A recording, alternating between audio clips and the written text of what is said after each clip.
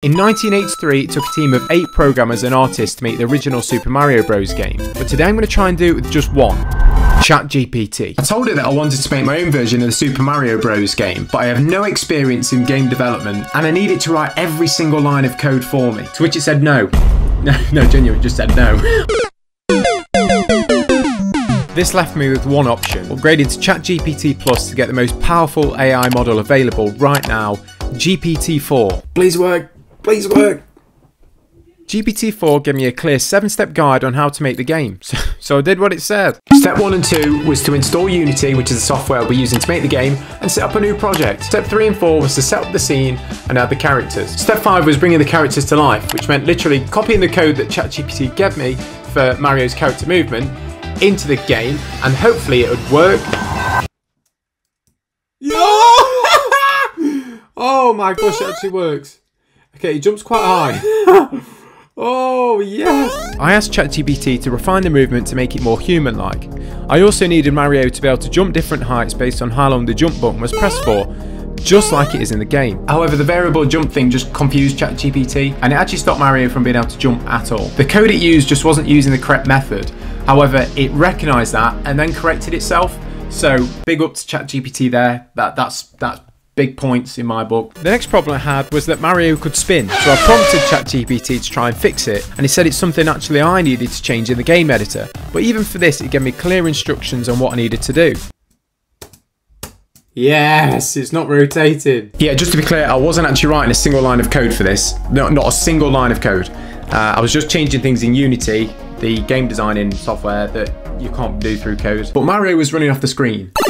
And this was because the camera was not set up to follow the player. But once again, ChatGPT came through with the code that I could just copy and paste onto the camera. Here we go.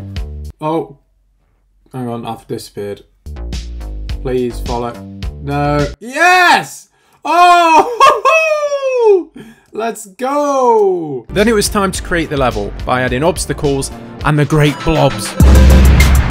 The little blobby things, you don't want to hit them. ChatGPT supplied the code for the blob and I copy and pasted that across, but there should have been a game over function when Mario and the blob collided, like in the game, but nothing was happening. This was a mistake ChatGPT had made. It told me the blob shouldn't have been a trigger function, but I questioned that and it agreed with me.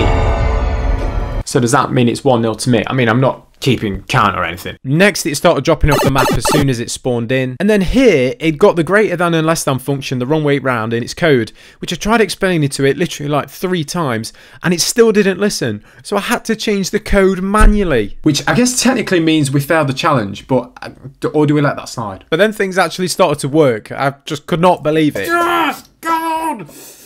Me and ChatGPT even started animating the characters using my questionable photoshopping skills and ChatGPT's code. I mean, what a dream team. I then fixed the bug where Mario was sticking to objects and floating in the sky. And then it was time to add the most fun part of the game, power-ups. Oh, it's the like button. Oh, damn! It's Mario! Look, that's a real life representation what happens when you hit the like button. Adding all the power-ups is not straightforward, so ChatGPT came up with an 8-step game plan. First I went crazy in Photoshop, creating Mario, like, you know what I'm saying? And then created the other pop-ups and added them to the game. ChatGPT then created me a script for the question box, which would detect if Mario hit the question box, and if he did, spawn one of 3 random power-ups above it. And it worked! Well, kind of. This is what happiness looks like. It's 2 AM and I've just spent the last 3 hours trying to get power-ups to appear. I think we've all been there though, like when you spend hours and hours trying to get something to work and it works and you're just like, yes! That was one of them moments. But ChatGPT was just a bit out of its steps here. I mean, this is a list of all the issues I had implementing the power-ups, summarised by Drake. Throughout this process, there were misunderstandings and miscommunications that led to some confusion. Before that, I just... And now that I had the power-ups working, I just had to implement a scoring system. Player performance was scored on how quickly they completed the level, which meant I had to add a timer function to the game to track that. I prompted ChatGPT and it gave me the code once again and instructions on how I needed to implement it. I then created a level completion screen in Photoshop to show the time it took to complete the level and the best score the user had on that level. But the game timer was still shown in the background when the level completion screen came up. I explained the issue to ChatGPT and then it rewrote the code to fix it. I hear you asking, how do you complete the level? Because I haven't added a flag to the game like you do in the normal Mario.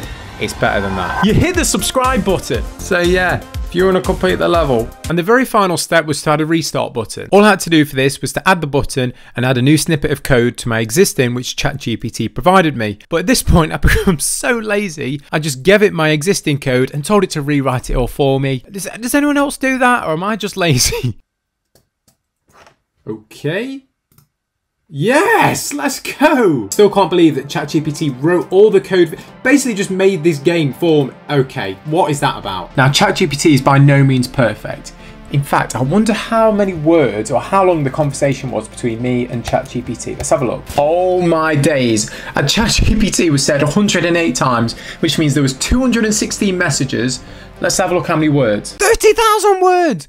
244,000 characters. What? So yeah, it's not perfect, but it's still seriously impressive. So much so, I'm like thinking, is this just a supported tool, or can it just replace programmers altogether? Is it game over?